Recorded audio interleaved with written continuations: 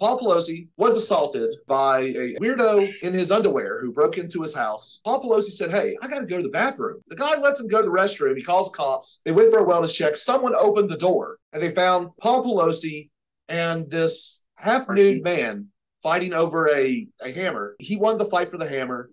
And well, Paul Pelosi was then subsequently hammered. It was hammer time. Could it be that Paul Pelosi is in some type of homosexual tryst? You got anything on this, River? I don't know. I just remember I was at work in the conference room and one of my coworkers came in and said, did you hear the news?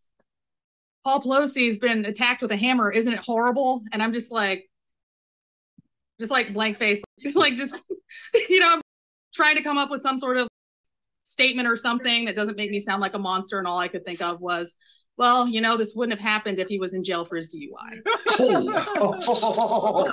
Yes.